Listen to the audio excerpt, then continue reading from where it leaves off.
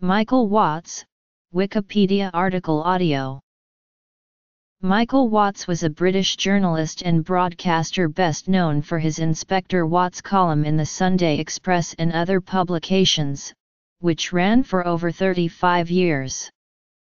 He is not to be confused with another journalist of the same name, who was the U.S. editor of Melody Maker for much of the 1970s. Journalism career. Broadcasting. Awards.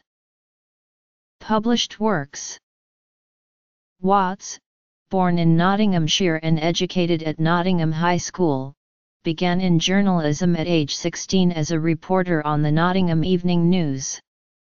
After 4 years there, he became London editor of the Viewer television magazine for a year, before joining the Sunday Express in 1960. There, he was variously gossip column editor, deputy news editor, and deputy editor in Manchester, and started the paper's Town Talk Diary. In 1969 he began The World of Michael Watts, a consumer column laced with social comment and humor.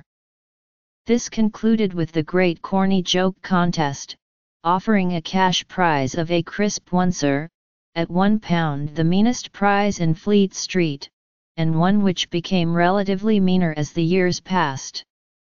In the 1980s, as the pound coin was replacing the pound note, Watts bought several hundreds of the latter from a bank so that the crisp oncer prize could continue.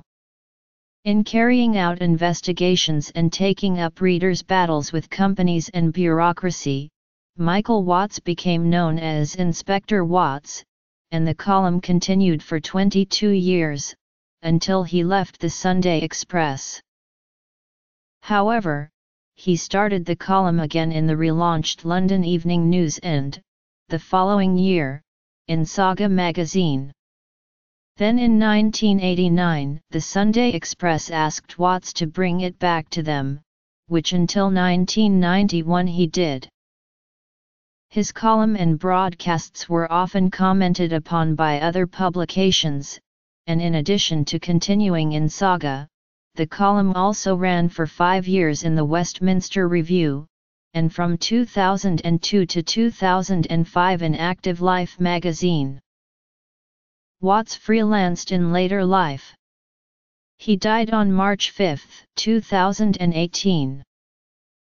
Watts's radio work for BBC Radio 4 included twice-weekly consumer spots on Up to the Hour, and presenting the Weekly World and Newsstand. Plus much for LBC. The Michael Watts column twice won the Consumer Writers' Award, in 1978 and 1986. Author of I Say. Great Britain's Best Corny Jokes and the Debatable Wit and Wisdom of Michael Watts, published by Sidgwick and Jackson, 1971.